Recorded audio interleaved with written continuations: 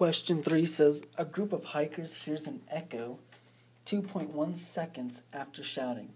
How far away is the mountain that reflected that sound wave? Assume the speed of sound is 340.6 meters per second. So it gives us the velocity of sound as 340.6 meters per second. So I guess they're saying that it's about 17 degrees Celsius outside. And so there's a group of hikers walking, and they shout at the mountain. So they're standing here, they shout at the mountain reflects it back, and they want to know how far the mountain is. So if you take velocity is equal to distance over time, and you want to find what the time is, you want to find what the distance is, you multiply by the time. So velocity times time equals distance. And so we had a velocity of 340.6, and we had that's meters per second, and we had a time of 2.10 seconds, and so that gave us a distance. Now the distance, the total round trip was 715.26 meters, and so that's round trip. That's from here to here and then back, and so we want to divide that by 2 to get the distance one way, and so the distance to the mountain is 357.63 meters. Question number 4 says the range of human hearing extends from approximately 20 hertz to 20,000 hertz. Find the wavelength of these extremes at a temperature of 11 degrees Celsius. So the method I chose to use for this was to solve for the velocity and then use the velocity to find what to use the velocity and the frequency to find what the wavelength should be. So it tells us that the temperature is 11 degrees, so that's equal to 284.15 Kelvin.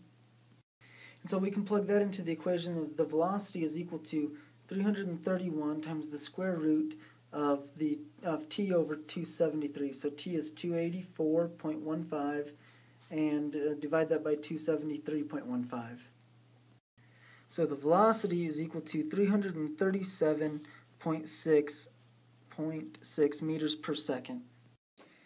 Now keep that number in mind. We're going to come back to it. Whenever you're dealing with waves, you got this graph here. So the wavelength is from here to here. So it's a distance. So wavelength lambda is a distance. And what we call the period is t, is the time that it takes this wavelength to travel this far. So if velocity equals distance over time, then we can solve for time by time equals distance over velocity. And so we can take this the distance, which is lambda, so lambda over velocity is equal to the time of one period.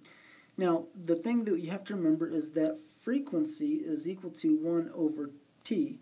So if we take t is equal to lambda over the wavelength over the velocity, then 1 over that is basically flipping it over. So v over wavelength, velocity over wavelength. So the frequency is equal to the velocity over the wavelength, and therefore we can find the wavelength by solving this equation algebraically. So wavelength is equal to velocity divided by frequency. And so this is the equation we're going to use because that's we're trying to solve for the wavelength. So wavelength equals velocity divided by frequency, and then we had the velocity. We said that the velocity, so the wavelength is equal to the velocity we said was 337.6 meters per second, and the frequency, we have two different frequencies we want to test. So 20 hertz, and then we have another frequency that we want to check at 20,000 hertz.